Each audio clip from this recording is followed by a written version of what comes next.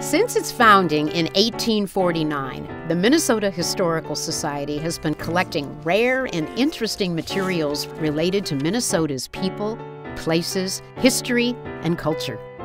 Many of these items are accessible to the public at the Society's Gale Family Library, located on the second floor of the Minnesota History Center in downtown St. Paul. The library is free and open to researchers of all types and ages. Here's some of what you'll find.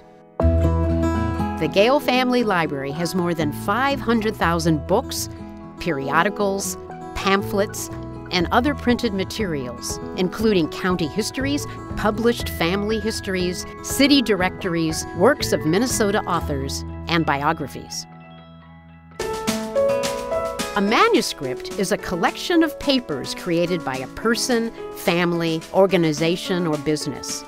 Some examples are diaries, letters written by Civil War soldiers, legal and financial documents, the papers of many prominent Minnesotans, hundreds of boxes of Northern Pacific Railroad records, as well as photos and architectural drawings.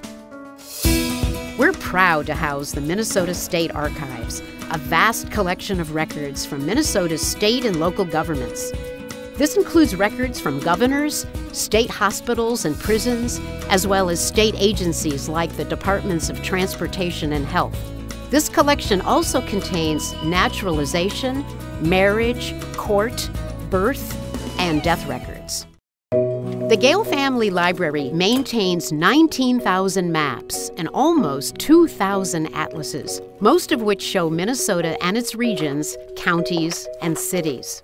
Thank you, Mr. Speaker. Question to you, sir. Has a roll call been requested on this motion? In the sound collection, you'll find Dakota and Ojibwe music, recordings from school and college bands, and music from many famous Minnesotans, like Bob Dylan, Prince, and The Replacements. We also have a large collection of oral histories that cover a wide range of topics, like the Somali community in Minnesota, Minnesota women Vietnam veterans, and St. Paul's Rondo neighborhood.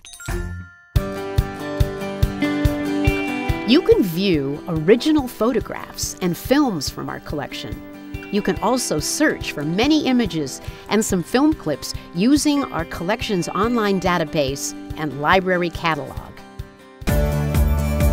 The Minnesota Historical Society has the world's largest collection of Minnesota newspapers. It spans every part of the state and dates back to 1849. Some newspapers are on microfilm, and library staff are available to help with these materials. You'll also find many newspapers on the Minnesota Digital Newspaper Hub, a searchable website. To find what you're looking for, you can ask at the reference desk, search the online catalog, or use one of our finding aids.